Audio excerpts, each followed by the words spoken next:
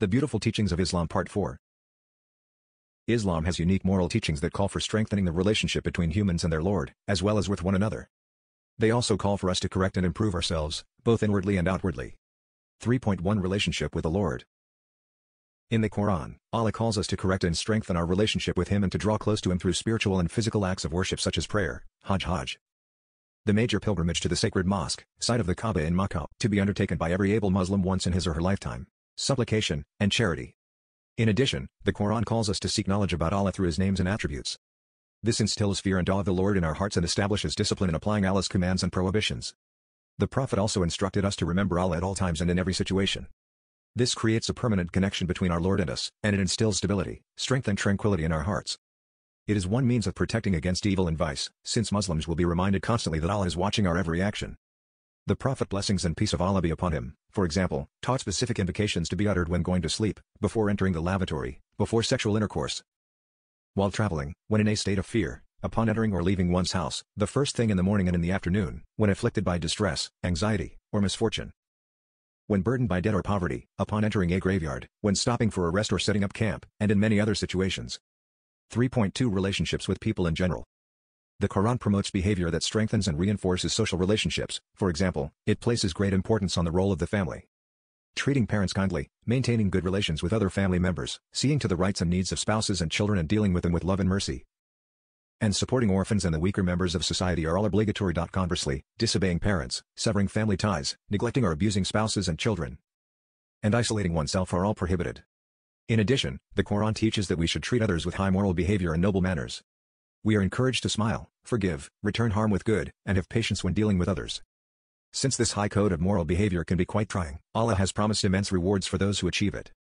The Prophet, blessings and peace of Allah be upon him, instructed us to adopt good manners when in gatherings, such as not raising our voices, respecting elders, being gentle with youngsters, and greeting those present by saying Assalamu alaikum wa rahmatullahi wa barakatuhu, may the peace, mercy and blessings of Allah be upon you. Islam also demands that we guard our tongues against saying negative things about others, even if what we want to say is true. Islam also enjoins that agreements and contracts be fulfilled, entrusted items returned, and rulers obeyed.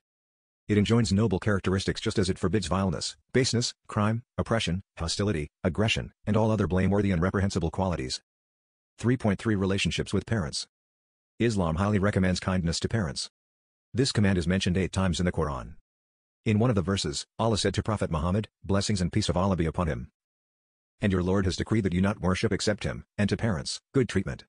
Whether one or both of them reach old age while, with you, say not to them, so much as, Uff, and do not repel them, but speak to them a noble word. And lower to them the wing of humility out of mercy and say, My Lord, have mercy upon them as they brought me up, when I was small. Quran 17, 23-24.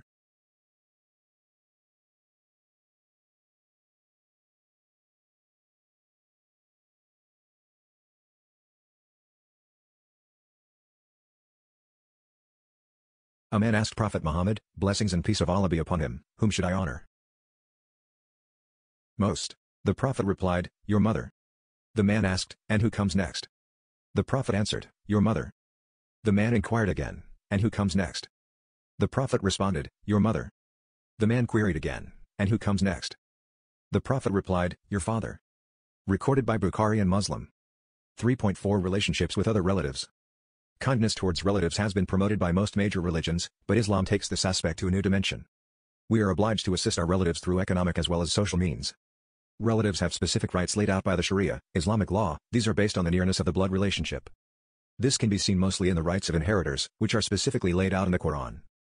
Certain relatives receive shares of the inheritance, and a Muslim may bequeath up to 1/3 of the estate to relatives, or others, who are not assigned a share. When it comes to charity, one must fulfill the rights of relatives before donating money to others, so that members of one's own family are not forced to go elsewhere to seek help. Muslims must treat all relatives, whether or not they are Muslims, with utmost respect and kindness. They must not boycott their relatives or cut off relations with them. They are encouraged to stay in contact even if these relatives abandon them. Indeed, maintaining family ties is of such great importance that Muslims are rewarded greatly for any good actions that promote this. 3.5 Relationships with neighbors. Islam encourages treating neighbors very kindly. There is a verse in the Qur'an that sums this all up. And to parents do good, and to relatives, orphans, the needy, the near neighbor, the neighbor farther away, the companion at your side, the traveler. Quran 4:36. Also, the Prophet said, The angel, Gabriel, continued to urge me to treat neighbors kindly and politely, to the extent that I thought he would order me to make them my heirs. Recorded by Bukhari and Muslim. The Prophet, blessings and peace of Allah be upon him, also said, anyone who believes in Allah on the last day should not harm his neighbor, and anyone who believes in Allah on the last day should entertain guests generously, and anyone who believes in Allah on the last day should say what is good or keep quiet. Recorded by Bukhari and Muslim. Remember, kindness to neighbors is rewarded by Allah. 3.6 Food, moral conduct. The Prophet taught many practical good manners, including the virtue of adopting the correct manners for eating and drinking. These include eating with your right hand and being satisfied with the food rather than finding fault with it. If you like the food, you should eat it, but if you have no appetite for it, simply leave it in the dish without criticizing it. This is both out of respect for the blessing of the food and in order to avoid hurting the feelings of the person who has cooked and or offered it. It is also preferred to eat with others and not alone, either by eating with your family or by inviting a poor person to join you. Say Bismillah, in the name of Allah, I start, before beginning to eat, and say Alhamdulillah, all praise is due to Allah after the meal, in order to remember the blessing that you have been given and also the one who provided it. The Prophet, blessings and peace of Allah be upon him, prohibited people from blowing on food or drink or breathing onto it, out of respect for others who may be sharing it and to avoid the spread of contagious diseases. 3.7 Hygiene, Islamic moral conduct. Islam also enjoins both physical and spiritual cleanliness. It encourages us to keep our bodies clean, along with our clothes and shoes. Islam has guided Muslims for our own well-being, down to the minute details. For example, we are encouraged to wash thoroughly after using the toilet, to clean the teeth often, especially with the siwak, a natural toothbrush, and to shower after having sexual relations. 3.8 Spiritual, Islamic moral conduct. In regard to spiritual purity, the Qur'an instructs us to straighten and correct our souls and to purify our hearts from spite, malice, jealousy, pride, and inequity. The Qur'an calls for integrity of the heart and for love, affection, and humility towards people. It instructs us to purify our tongues from lying, backbiting, slander, and insult, and the enormity of such sins is emphasized in many of its verses. Chapter 104, The Slanderer, is dedicated to slander and backbiting, which should be replaced by truthfulness and softness in speech. Islam encourages unity, so much so that we should give as many excuses as we can for suspected bad behavior or speech on the part of fellow Muslims. The wealth, property, and life of a Muslim are held sacred. No one has the right to interfere with these without the individual's express permission. We should restrain our eyes from looking at what they are not entitled to, such as the private parts of others, and we should keep our ears from listening to loose and immoral talk, including lewd song lyrics. The Qur'an praises and encourages knowledge and criticizes ignorance, saying that it leads to destruction. It commands people to action and dynamism, while prohibiting wasteful talk and laziness. 3.9 Family structure and rights. Islam teaches that children should be born within a legal marriage and that sexual desire should be controlled and contained within these parameters. To uphold the family structure and the well-being of society, the Qur'an prohibits fornication because it is one of the worst assaults on a person's honor and dignity. It can cause disease and produce children who are looked upon by society as illegitimate. Likewise, the Qur'an forbids everything which leads to fornication. So it prohibits behavior like looking at pornographic pictures and being alone with members of the opposite sex who are not mahram, a man with whom marriage is not permitted. For example, a woman's brother or father. Non-mahram men are those whom a woman is permitted to marry. It also commands that men lower their gaze and not look or stare at women whom they have no right to look at. Muslim women thus enjoy protection and security and can be confident that Muslim men will not even look at them if they are not permitted to.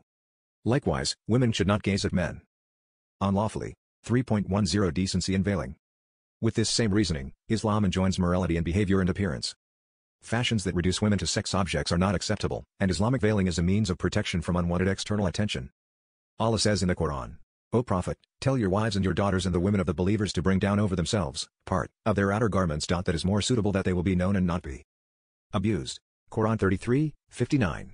In the privacy of their own homes and in the presence of their husbands, when they will receive only the type of attention they desire, women may wear whatever they wish. 3.11 The rights of the wife. Islam urges men to be kind to their wives.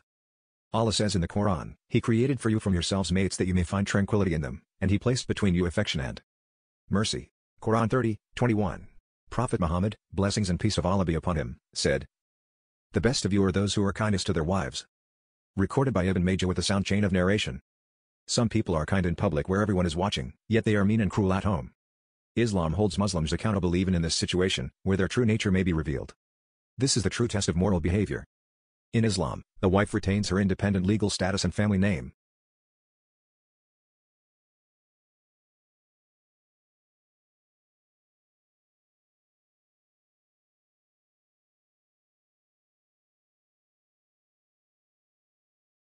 She is not the property of her husband in any way, but she has many rights due from him, as he does from her. The husband must give his wife a gift at the time of marriage, and this is hers to keep even if she is later divorced. The wife does not give a dowry to the husband, and she is never obliged to act as a co-provider for the family, although she may do so voluntarily. It is the husband's sole responsibility to support his family financially. Islam gives women, whether married, divorced, or single, the right to inherit and own property and to conduct business. 3.12 Polygyny.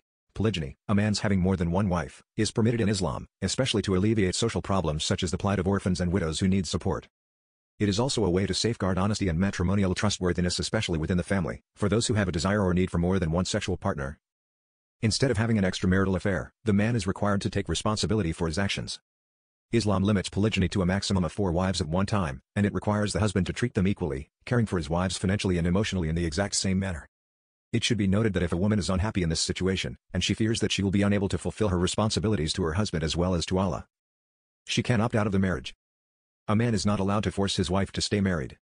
3.13 Divorce Rules. Islam is a religion of moderation. Although divorce is allowed when necessary, family unity is encouraged.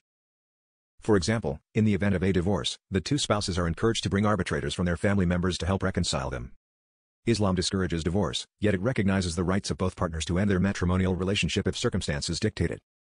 Prophet Muhammad, blessings and peace of Allah be upon him, said, "A believing man should not hate a believing woman. If he dislikes one of her traits, he will be pleased with another." Recorded by Muslim. Therefore Islam is realistic about the option of divorce, but it also encourages attempts to resolve any conflicts and hold the marriage together. 3.14 Protection of life. The Qur'an also calls for the protection and sanctity of human life, specifically mentioning that the taking of an innocent life is one of the worst and most hideous crimes.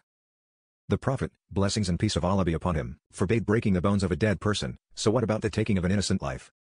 The Qur'an prescribes a life for a life and an eye for an eye for all killings and injuries, large or small, respectively, unless the victims or their families agree to accept financial compensation. Instead, 3.15 Protection of property.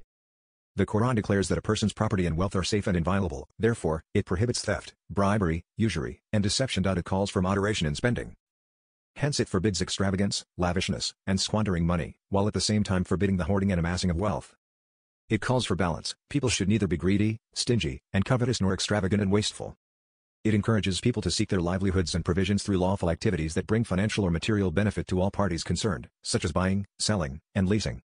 3.16 Animal rights. The Prophet, blessings and peace of Allah be upon him, ordered that animals be treated fairly and with kindness, instructing that they should be fed and given water. He promised that such actions would be rewarded on the day of resurrection. He also instructed that they should not be made to carry a burden more than they can bear, tormented or caused undue suffering, or killed, unless they were harmful. If an animal is to be slaughtered as food, it should not be slaughtered in front of other animals since this would cause them anguish.